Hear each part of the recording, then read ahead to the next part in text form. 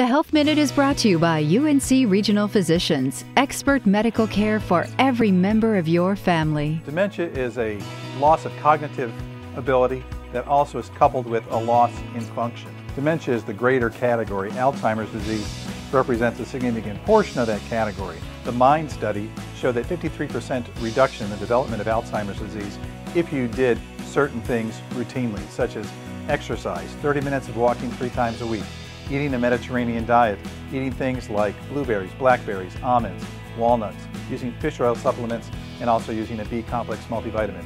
This can significantly reduce your risk for developing Alzheimer's disease by 53%, 35% if you only so-so did it, which is actually pretty good. If you are concerned that you or one of your loved ones does have dementia, call us. We'll be happy to discuss it with you. This is something that we do on a daily basis, and we're happy to do this for you. The Health Minute, brought to you by UNC Regional Physicians.